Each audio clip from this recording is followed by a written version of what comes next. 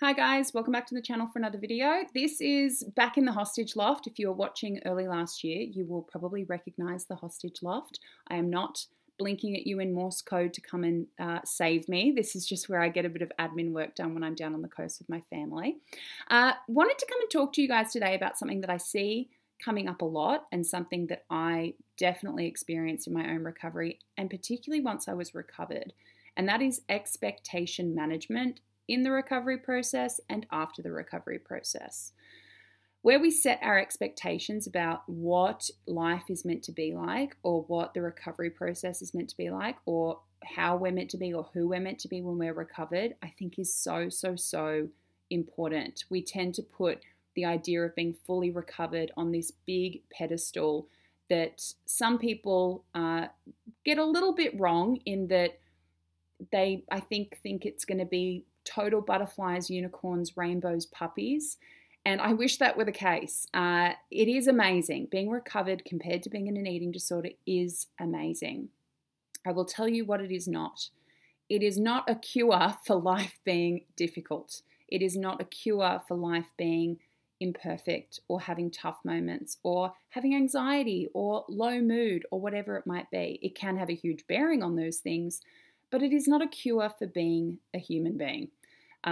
The best example I can give of this is my own experience, which, if you were watching back when my dad was diagnosed, you might have seen a video where I was talking about the fact that I really believed that because I had done such hard work in recovery and was now recovered, that there was a part of me that really believed that nothing bad was ever going to happen again. And I don't think that I really believed that nothing bad would ever happen in the many decades which are hopefully left in my life, but that I believed that I would not be affected by it, that I'd be able to just soldier through and use all of my recovery knowledge and skills and tools, and I would not feel sadness or anxiety or anger or loss to the degree that maybe I did when I was unwell or before I was unwell, that recovery was going to make me a superhuman.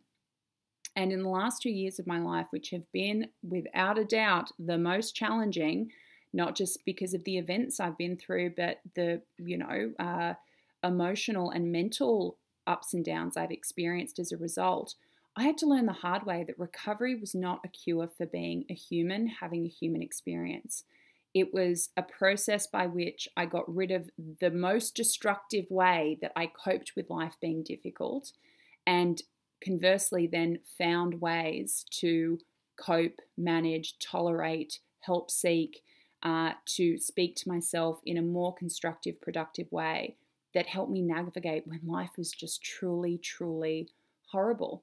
And I hear that a lot from people, is that they really believe that full recovery is going to mean never another anxious day, never another bad body image day, never another day of self-doubt or low mood or whatever it might be. And that is just simply not true. Full recovery actually opens you up more so to vulnerability and seeing where you need help, and equipping you with the ability to ask for that help. It equips you with knowledge of your own idiosyncrasies, your own temperament, that you might be more anxious, so you might need more of a timeout and more boundaries, and you might need to be more gentle with yourself. It doesn't take away those things necessarily. It gives you a greater knowledge and understanding of them, and then gives you the opportunity to say, those old coping mechanisms aren't working. Would you like some new ones that actually do work and will help you to manage, so you never get back to this place of rock bottom, can't cope, can't keep it together, something please just help me get through the next 30 seconds, right?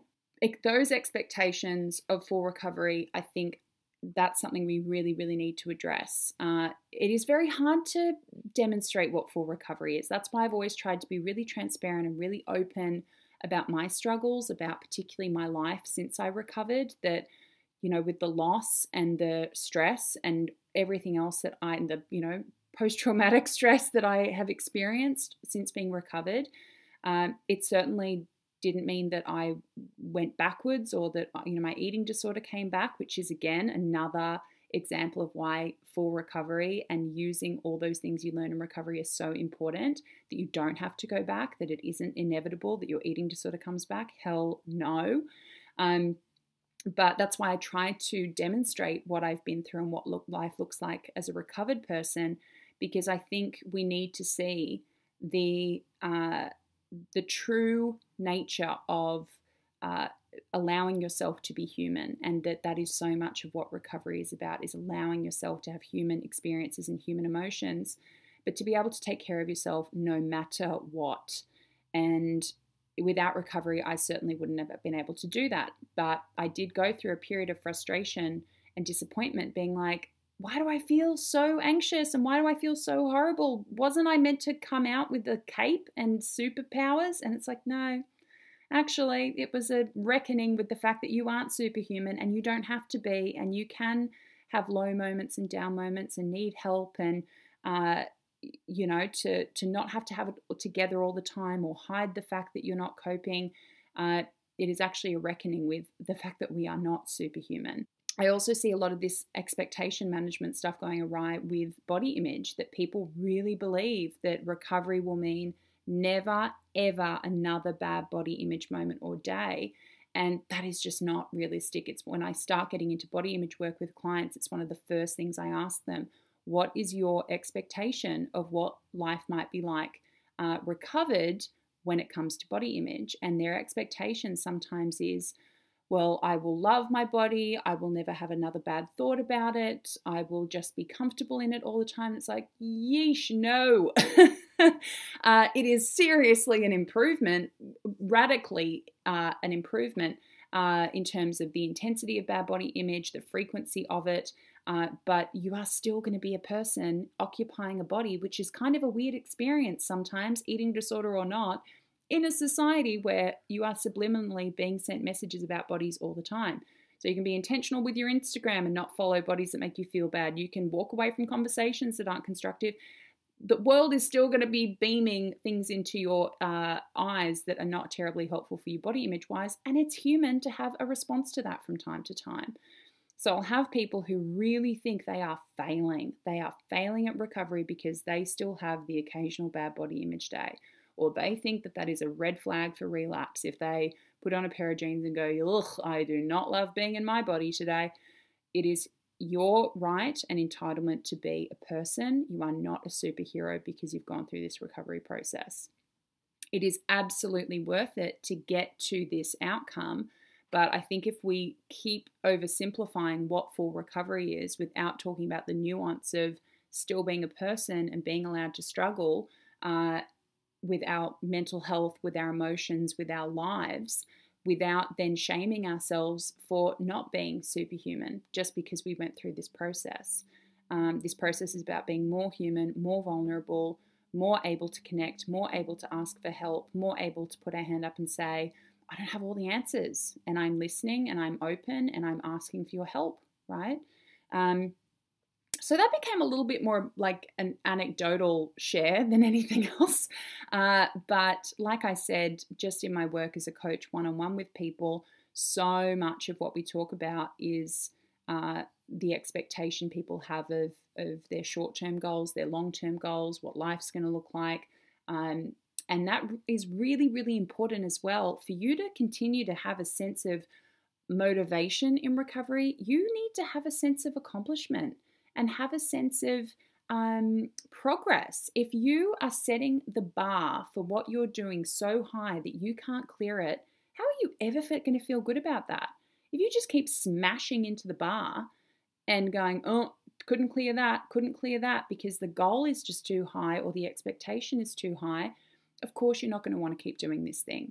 That is why I believe in flexible, incremental, achievable goals. They are the three key components of how I set goals with clients, is to make sure they can do it and that they can look back and go, oh my God, what went well there? How did I do that? So hopefully that's helpful to you if you're someone who is recovering or recovered and feeling like, this isn't quite as sparkly as I thought it was going to be.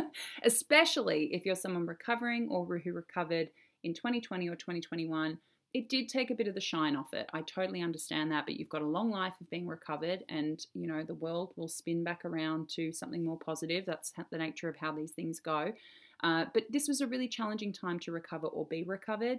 Especially a great example is people who skew younger of my clients. They will tend to have it on their list of whys, their whys for recovery, that they want to travel the world. Well, that got crossed off everyone's list pretty quickly, didn't it? So I can understand why that might have even impacted some people's expectations or motivation for recovering or being recovered and their appreciation of what that means for their life.